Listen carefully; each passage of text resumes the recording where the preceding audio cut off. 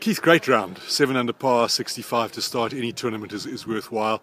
On a course like this, it must be very satisfying. Yeah, for sure. You know, first time I've played it, first time I've been here. I played a practice round yesterday, obviously, but enjoyed it thoroughly. Love the golf course. The greens are quite severe, so if you get on the wrong side of the hole, it can be very scary, but at the same time, it rewards good shots. So if you hit a good shot, it feeds in right next to the hole. You know, I had a lot of short birdie putts today because the ball just sort of fed into a foot, or I think before my last two birdies, the longest birdie putt I had was about 4 foot. So, you know, it gets really close if you're hitting some good shots. The ball's feeding down into the hollows next to the hole. But if you miss it on the wrong side, some very, very difficult shots. So clearly your approach play is something that you're really happy with at the moment. Yeah, my wedges were pretty good. You know, my distance control was good with my wedges. And then I made a couple of putts on the stroke one, I think number 14.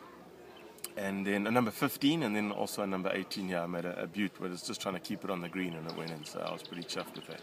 Clearly this is a place that's going to be a different animal if the wind comes up. Oh, without a doubt, you know. The greens are pretty quick right now. I'd like to see how they're going to stop the ball from moving if the wind does blow, because they are stunning. They're rolling so beautifully, but they are quick at the same time. And if the wind does come up, then it's going to be so much harder to get it into those little hollows I was talking about. So you're going to have some brutal up and downs and some very difficult putts to have to make if the wind starts to blow.